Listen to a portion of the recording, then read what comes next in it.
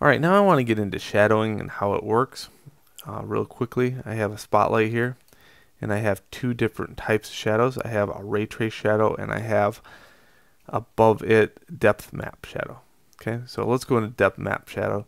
I'm just going to set this to default, which is 0, 1, 5, 12. With this on, what'll happen is I'll get a very direct shadow. See?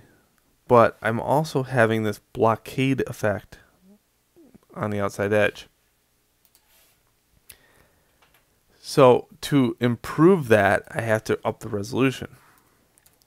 Now this depth map shadows is based upon pixels.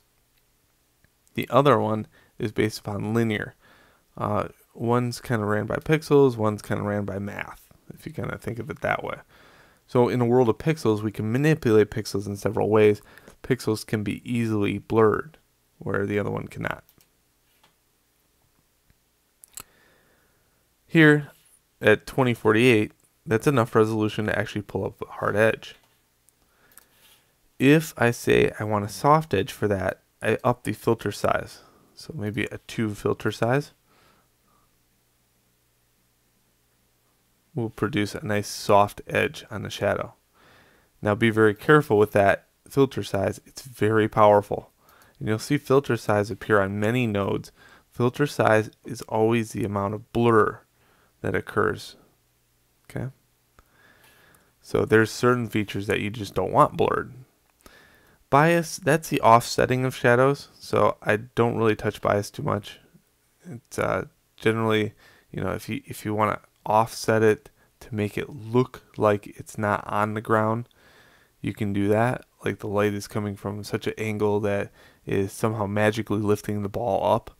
But again, if I wanted really that look, I'd lift the ball up in the air, and that way the shadow would be more exact to it. I don't really recommend tweaking bias too much.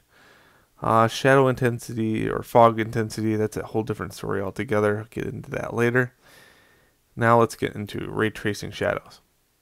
So ray tracing shadows are a more exacting linear path of light, and you'll see that it has a nice edge by default, and it has a nice edge no matter what. There's no resolution. The only thing, the difference between the two is ray tracing shadows take a little bit longer because you have to go in and make sure that you have ray tracing on.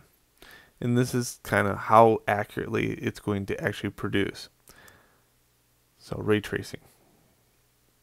Okay, without that on, it won't appear at all.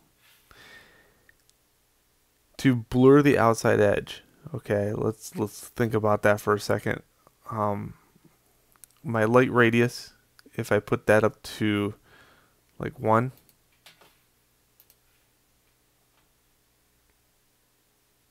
you're going to start getting that blurring of edge. And to counter that, I would probably put this up at 1 too, or 2. And what that'll do is it'll help with the blurring on the outside edge, the number of rays. So these go kind of tit for tat. If you want to blur something, you up the light radius. If you want to make the actual blurring a little bit nicer, you use the shadow rays.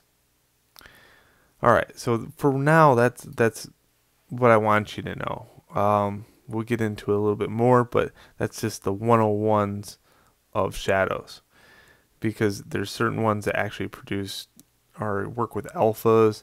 There's fog, but fog sometimes doesn't work with alphas too well unless you use it certain kind of shadowing. So there's so many little rules that to set up all the scenarios would be hard right now.